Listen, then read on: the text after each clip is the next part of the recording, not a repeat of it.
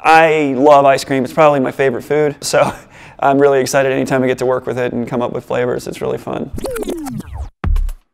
So I'm Joey Ward. I'm the executive chef and owner of a new restaurant concept called Southern Belle and Georgia Boy, opening in 2019 over by the Plaza Theatre.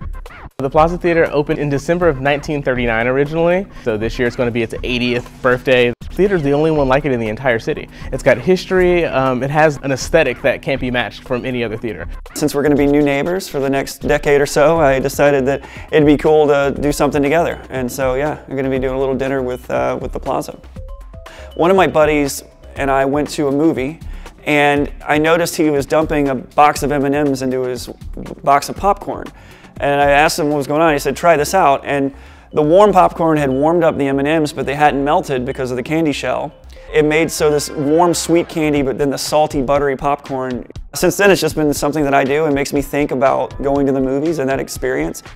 I would describe the popcorn here, completely unbiased answer. It is the best popcorn in the city. So why not make a popcorn ice cream? The process working with High Road was really great. I mean, they pretty much picked up on exactly what I was going for first try. I tried the product, I thought it was delicious, I love the texture, and the movie popcorn really comes through with the flavor, so I think they knocked it out of the park.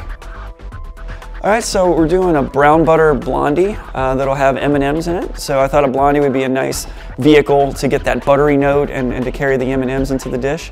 Plus, selfishly, I really love blondies. With that, we're doing a salted chocolate ganache using dark chocolate, just to add a little richness and decadence to the dish. Kind of tying in, we'll have a little bit of popcorn on the dish for texture, as well as I whipped up some Coca-Cola. So it'd be like some whipped Coke, so the Coke that you would have with your popcorn. With that, we're gonna have the High Road movie popcorn ice cream. That'll be delicious, a nice canal of that. It's like a visit to the concession stands, basically, on one plate, yeah. Hopefully it's the beginning of a great relationship.